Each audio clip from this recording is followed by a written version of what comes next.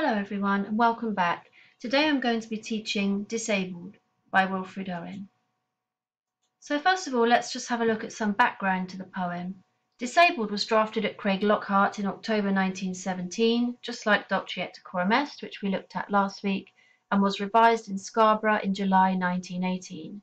Now Disabled echoes A.E. Housman's poem To an Athlete Dying Young, and Owen uses this poem to criticise Housman's patriotic enthusiasm for war and all poetry that made light of disablement and glorified death.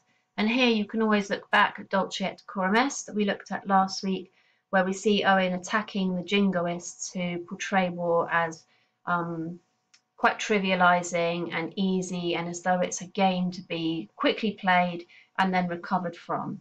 So if we just look at stanza 1, From an Athlete Dying Young, you'll see the kind of tone and tenor that we're dealing with.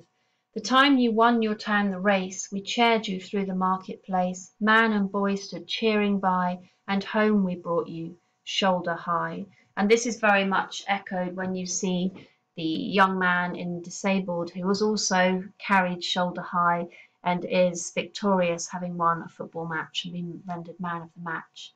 Now Disabled was one of Owen's first poems to impress his soldier poet friends, and Robert Graves wrote to him declaring, "Do you know, Owen, that's a damn fine poem of yours, really damn fine. Owen, you have seen things, you are a poet." And that was really important to Wilfred Owen, in that he already had the praise of Siegfried Sassoon. And again, if you want to know more about that relationship, you can look back at the Dolce et Decorum Est video. But it did obviously encourage Owen to feel that his poetry was really developing and growing.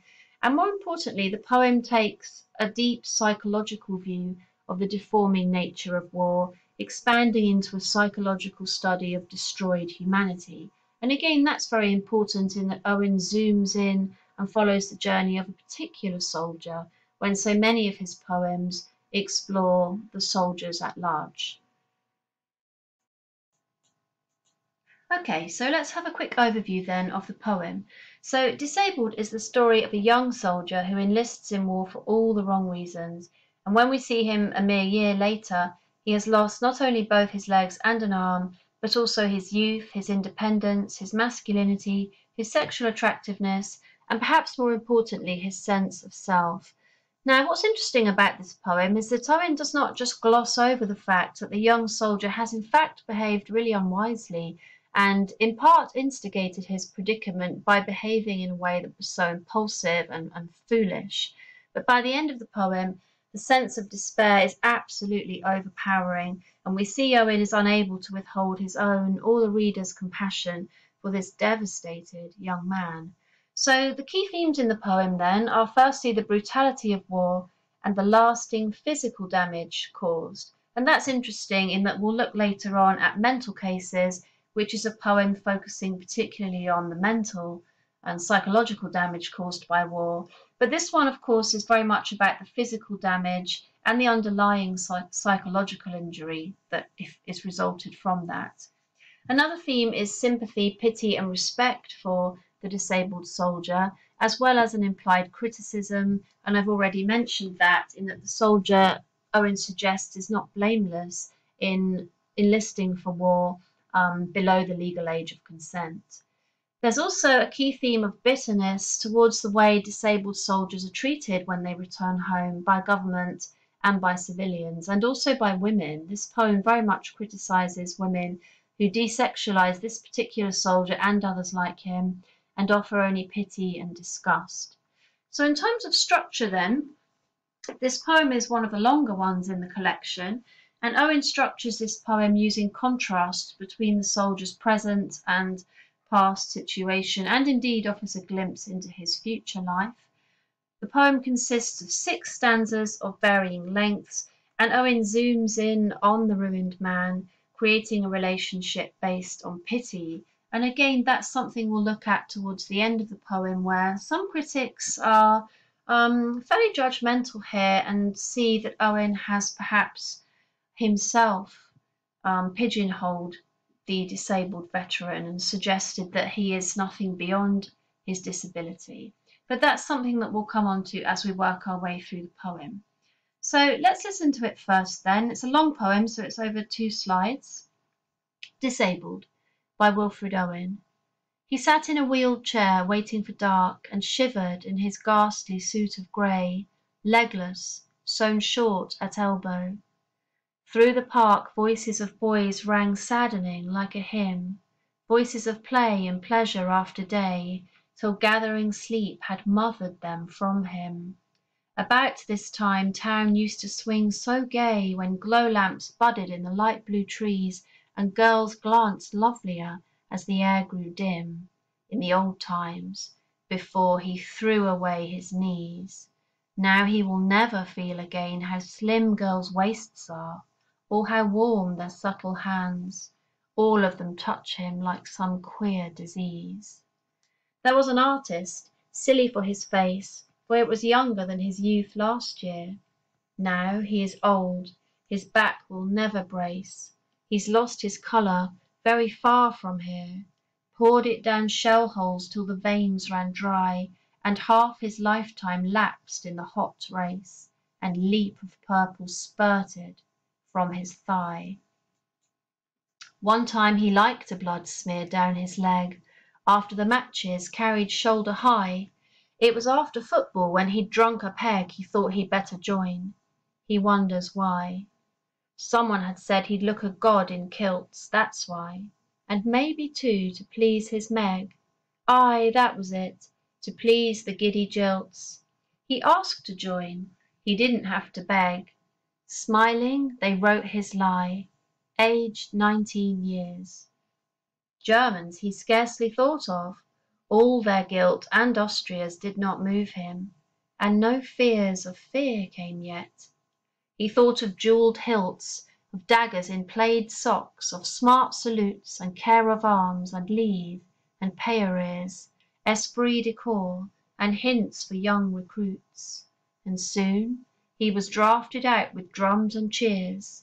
Some cheered him home, but not as crowds cheered goal. Only a solemn man who brought him fruits thanked him, and then inquired about his soul. Now he will spend a few sick years in institutes, and do what things the rules consider wise, and take whatever pity they may dole. Tonight he noticed how the women's eyes passed from him to the strong men that were whole. How cold and late it is! Why don't they come and put him to bed?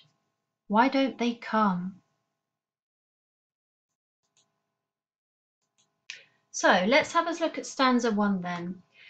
First of all comes a description of the disabled soldier in his wheelchair, and he's tortured by the sounds of playing outside. So something that's interesting about this stanza is how Owen uses language and imagery to convey a sense of isolation and to echo the sadness of the disabled soldier. So in the first line, there's a semantic field of inactivity, passivity, and helplessness. The soldier is sitting, he's in a wheeled chair, and he's waiting, which in its sense is a state of inactivity, waiting for dark.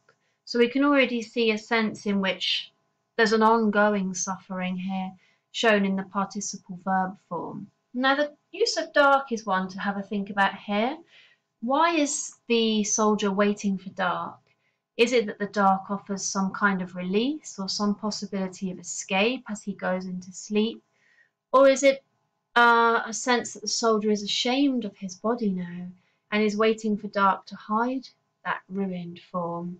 Or is it simply that the darkness here represents death and there's nothing else for the soldier to wait for other than death? Either way, the darkness is very disturbing here, very harrowing for the soldier, who shivered in his ghastly suit of grey. Now you'll notice the sibilant sounds here on shivered and ghastly and suit, which kind of create a whispering, secretive feel, almost as if the soldier is ashamed, perhaps again of his body or his deformity or his current situation.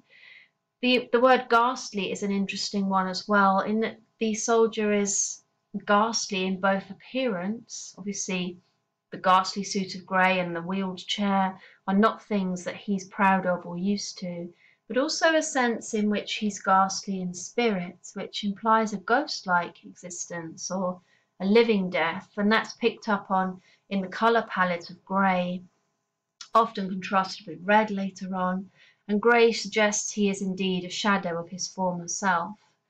Suddenly then we get legless, sewn short at elbow, and now we realise why the suit is ghastly.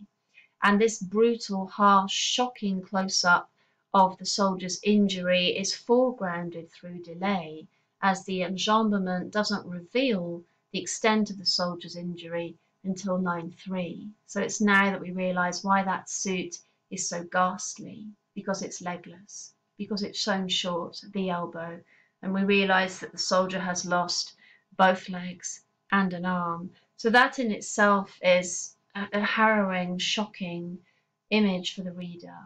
And of course now we have the juxtaposition of the voices of boys ring saddening like a hymn, voices of play and pleasure after day. And this juxtaposition, and sorry, this bit should be purple, I'm not sure why it's red here, but this juxtaposition of the carefree children evokes terrible sadness in the soldier through contrast, and presumably, this is a man who himself was used to play and pleasure, and we very much see that in stanza 2. The soldier was very much a man who lived life to its fullest, and these sounds of innocent laughter must be torturous to the soldier waiting for death, waiting for dark, waiting for sleep, waiting for some kind of salvation that presumably isn't coming. And of course we recognise that play and pleasure are no longer available to the soldier. And the final line again is a worrying one. Till gathering sleep had mothered them from him. And what I want to focus on here is the word mothered, which suggests the soldier's childlike status now, that he too needs mothering. And you can see at this point just how emasculated the soldier is, or how feminized the soldier has become, that he's very much lost his autonomy and is very much dependent on others, as we see in the last stanza, the final stanza, dependent on others even to put him to sleep. And what Owen creates here is a relationship based on pity and an exclusive attention to the soldier's physical impairment. And this is what has been criticised about Wilfred Owen's portrayal of disability, that he focuses exclusively on the physical impairment and a sense of loss. He doesn't really focus on things beyond the body, about how the mind has an extraordinary ability to regenerate and renew itself and find meaningful fulfillment in other things. But that's something we'll come on to look at in the last slide. So let's have a quick look at stanza 2 then. Now, stanza 2 offers a really romanticised glimpse into the soldier's past, and this is coupled with a huge sense of loss and change which has been brought about by his injuries, and perhaps even more poignantly by the soldier's own awareness that he himself has contributed to this by his folly. So the blue section then, about this time town used to swing so gay, is a transition to a sort of enchanted past, and you'll see that the language is very warm, very magical in quality, that the language is quite soft, so we have the glow lamps budding, the light blue trees, so some synesthesia there, and it's a very romantic lexical field. And we see that the soldier's past life was full of girls and beauty and promise, and those things are forever lost to the soldier now, of course. And that's very harrowing. In the old times, before he threw away his knees. And that line in red, that metaphor of waste, implies blame. And the folly and naivety of the soldier is stressed by this verb threw, before he threw away his knees, which suggests a carelessness on his part, a complicity almost. And now we transition into the green, and again this bit should be green, I'm not sure why it's come out red, so apologies there. Now he will never feel again how slim girls' waists are, or how warm their subtle hands. And this abrupt switch to present tense, the now and never, emphasise the soldier's new reality. He will never again feel, Owen implies, how slim girls' waists are. And here, of course, we see this total transformation in women and girls' attitudes towards the soldier in his new body. He's socially and sexually ostracized, and that's emphasized by the word never, which underlines the absoluteness of his position. And what's important here, and of course is echoed in these key words in purple here, the supple hands and the queer disease, Owen is hinting at a slyness in the women's behaviour and presenting a kind of betrayal of the soldier who is not only ignored by the women but emasculated by them too. Perhaps the word queer could hint at this loss of heterosexual contact and in a kind of enforced celibacy of the soldier's life now that he is so profoundly damaged physically. And I think what Owen is hinting at here is a kind of social displacement, and that's emphasized by his choice of the word disease. So the soldier becomes almost like a leper, and he's marginalized and peripheralized and very much excluded socially from a meaningful participation in the world. And I think that's what's so important about this poem, that the young men who are prepared to sacrifice their lives, and this soldier who certainly sacrificed his body for his country, is now simply rendered invalid and almost thrown away by society, or certainly marginalized and peripheralized and put into the corner of society where he won't be such a burden, he won't be so difficult to look at. And I think there we certainly see a criticism of how disability, certainly at that time of writing, was treated by society. Okay, so let's move on to stanza 3. Now, the third stanza again deals with the soldier's past self and with his youth and physical attractiveness, and shows how these have been wasted in war. So we start on the blue section with an artist silly for his face, for it was younger than his youth last year. And the implication here is that the soldier has posed perhaps for some war propaganda, perhaps for some kind of poster, and has been deliberately selected for his youth and beauty. And the idea is that his youth and beauty is even younger than the youth that was chosen to represent the face of war last year. So again, we have a sense of juxtaposition between past and present, as we saw in stanza 1. The opening focuses on this highly prized youth and beauty, both stolen by war. And of course, we have resonance of propaganda and images that the soldier might have posed for. And here, of course, there is an implied criticism of the government who actively encouraged underage boys to enlist, and indeed have promoted this particular soldier. Now, the phrase last year is conspicuously placed at the end of the line. Just 1 year has passed in this young man's life, but his lifespan has halved. We see that here, half his lifetime lapsed in the hot race. And now he has a body and mind aged by suffering and by experience. So in part, this poem traces a journey from innocence to experience. And certainly by the time we get to the end of the poem, the soldier is ruined by experience. Now, of course, he is old. His back will never brace. And we see Owen returning to particular motifs, particular ideas. Here we have the word now, again, this abrupt bringing us back into the present reality of the soldier, and also the idea of never, which has been used previously. His back will never brace. And this again implies the absoluteness of his new state of being. In the red section, he's lost his colour very far from here, poured it down shell holes till veins run dry. The use of the personal pronoun he's lost suggests blame. It suggests a deliberate action on the soldier's part, as does the verb poured it down shell holes till the veins ran dry, which almost renders the young man complicit in his own ruin. And of course here Owen is preempting his impulsive determination to enlist, which we see in the next stanza. But nonetheless, there is certainly a sense in which the soldier is complicit in his own ruin here. Half his lifetime has lapsed in the hot race. And again, that word hot race is important. Is this how the young man perceived war, like a game?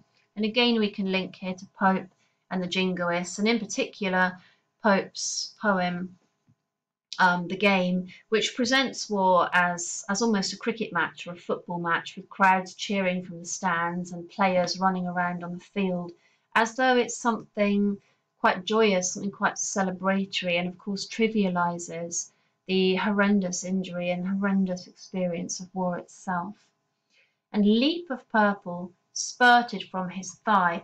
Now the verbs leap here and spurted might sound hyperbolic, but we do have to remember that the injury was severe enough to cause the amputation of both the soldier's legs. So I think that's quite an important sense of the enormous injury sustained on the battlefield.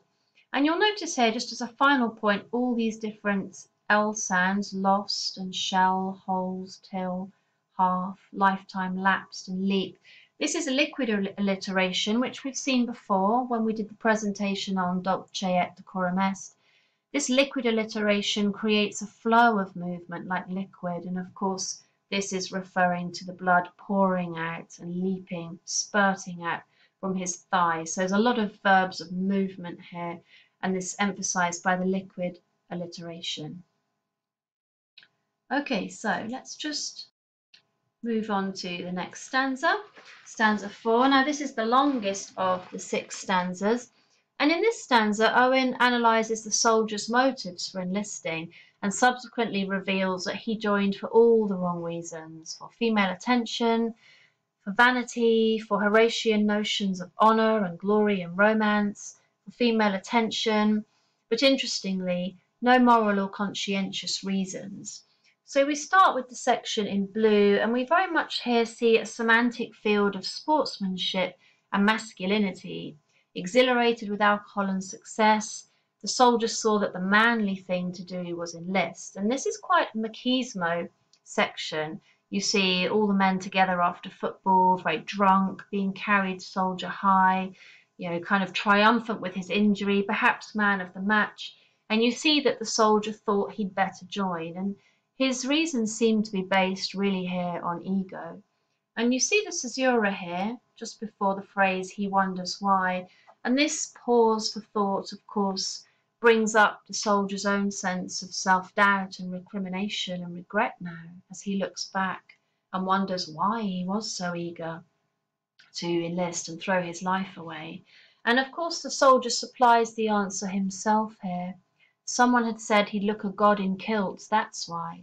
And maybe too to please his Meg. Aye, that was it, to please the giddy jilts. So you see how the young man was driven by vanity and a desire for female attention.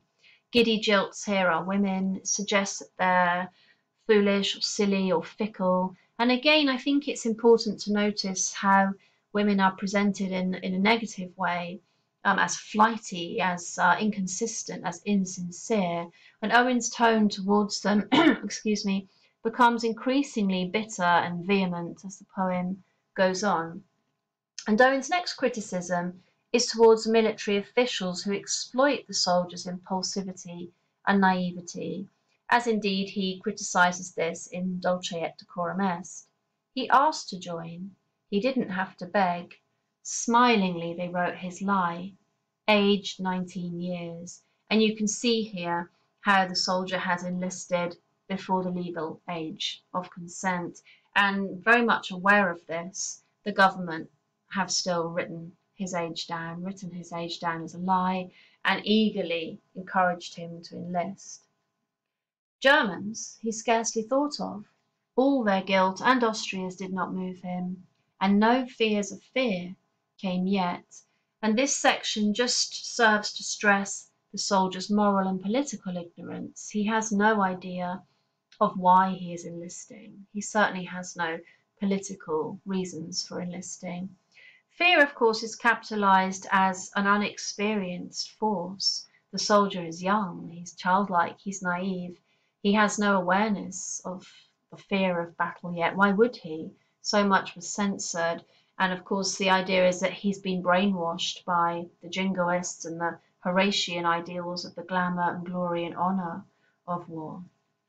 The final section then really just presents the trappings of military life that again have persuaded the soldier to enlist. So the jewelled hilts, daggers in plaid socks, smart salutes, and so on. And you can see that he's been driven by propaganda and pageantry and pomp and ceremony, the camaraderie of the brotherly nature of war. And even financially, he's motivated by promise of pay arrears and housing and other things that were promised to these young men. And this very much Liszt-like nature again echoes his childlike sentiments. You know, he has been persuaded by the propaganda. It very much has worked on him. Okay, so let's have a look at stanza 5. Now, Owen's purpose in this stanza is to highlight that those who return from war are pitied for their injury, as opposed to being venerated for their sacrifice. And the main thing to think about is how the crowds cheer soldiers off, so much pomp and circumstance and ceremony and so much sound and fury, and yet when soldiers return, they very much return to silence almost, or certainly this soldier does. We're told that some cheer him home, but not as crowds cheer goal, and only a solemn man who brought him fruits thanked him and inquired about his soul. So the idea of the soldier returning to such silence, with no girls, no women, no fellow sportsmen, no brother soldiers to greet him, makes his return seem almost secretive, almost shameful. And indeed there has been some discussion about the damaged veterans almost being taken off quickly before anyone could see the extent of their injuries, and hence be put off enlisting for war themselves. So again, there's very much a sense of an absence of glory, an absence of triumph. In fact, the only thing present is the solemn man who thanks him. And I think the idea of thanking him being in italics is to show how meaningless these thanks are now to the soldier. And of course, the fact that he's given the fruit, which is the traditional gift of the invalid, just shows how different his life has become now. So it's almost a symbol, an image of his invalidity to society, to the community. And of course, he's asked about his soul because his body is already gone. Only death and the release it promises beckons. So there's a sense in which the man who visits him inquires whether his soul is ready for death. Is it perhaps laden with guilt or sin? And that's something we'll explore in subsequent poems. So the final stanza then, and one which I think is perhaps the most harrowing of them all, focuses on the soldier's future, which offers only a few sick years in institutes. And the implication is very much that this young man has accepted society's assessment of his value or lack of value, and has resigned himself to the life of an invalid without any kind of a fight. Now he will spend a few sick years in institutes and do what things the rules consider wise, and take whatever pity they may dole. And there's such a reluctance in that word dole, as though the government are dealing out their pity in a mean way. The word institutes is also a really cold and clinical word, and I think there's a real sense of criticism here for the lack of meaningful care and rehabilitation for war veterans, particularly at that time, but of course this is still very much a problem in society today. There is no compassion for the soldier. There's no sense in which people care about his rehabilitation, and instead he's kind of, as we said before, marginalized, peripheralized in an institute on the borders of society, where he'll no longer have an active or meaningful purpose. His autonomy is gone, and he's totally dependent on others, and not just an invalid, but deemed invalid, as though he has no role now, he has no purpose. In fact, he's just a burden on the state and must accept whatever charity is offered. So that's the first criticism. The second is of the women, and Owen returns again to this idea that the women are more interested in the ideal soldier, the ideal body, rather than the reality. So this is, of course, a Horatian notion of the strong, fit, proud, determined, stoic soldier. And that's the ideal that is romanticized by women and adored by women. And of course, this young man, who once was adored, who once was highly attractive to women, is now overlooked by women who have eyes only for the strong men who were whole. So again, there's a body politic of sorts going on here, in that men who are unwhole, men who have lost limbs or have been rendered incapacitated by war, are somehow invalid. They're desexualized, emasculated. And the irony, of course, here is that the soldier himself still has sexual desires. He's only 18 or 19 years old, and he notices, and that's where I think we see the pity. He notices how the women's eyes pass from him to the strong men that are whole, and that's painful for this young man. And then we have the very harrowing final lines. How cold and late it is. Why don't they come and put him to bed? Why don't they come? And the passivity of the soldier's life is really emphasized here by the fact that he can't even put himself to bed. And this is coupled with the irony of being reliant on women to put him to bed, when in his previous life he perhaps could have expected to take them to bed. So these final questions are really pitiful and really pleading, and his abandonment suggests even the nurses are disinterested in him and are perhaps disgusted with him, and that reinforces his own sense of alienation and estrangement. This is a man who can no longer, or so we're told, is no longer worthy of meaningful relationships, no longer worthy of meaningful work, no longer worthy of a meaningful place within society.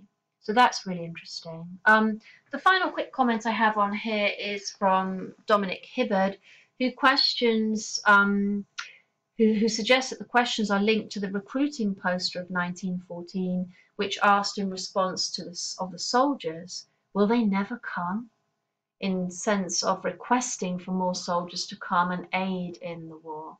And of course, there's the irony there in that the soldier who did come, who did go to assist, is now himself invalided out of war and is himself asking, why don't they come? Why don't they come? So there's a kind of poignant mirroring of the propaganda and the actual reality of the soldier's life. Okay, so finally then, I just want to move on to a couple of thoughts to think about as we end this presentation. So there are two main critical opinions of this poem. The first is in high praise of the poem. Suggests Owen is at his most compassionate, he's at his most intimate in this really close-up exploration of the plight of the ruined man. And as I mentioned earlier, this is really unusual for Owen to zoom in and focus really in quite a close way at the small detail of a single individual, as Owen normally looks at the soldiers as a group.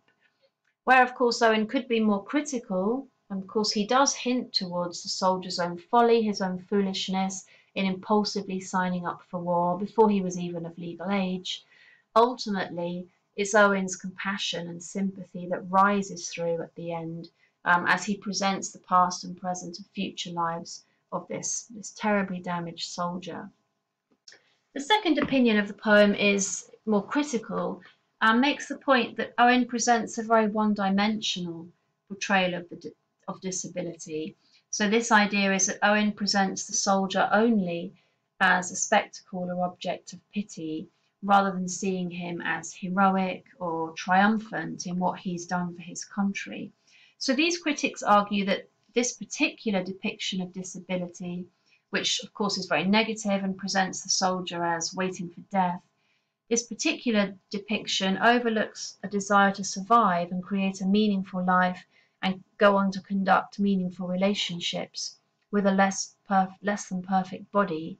And these critics suggest that it is Owen, rather than society, who focuses on the physical body and focuses on the loss of wholeness of the physical body to be demeaning and disabling of the man.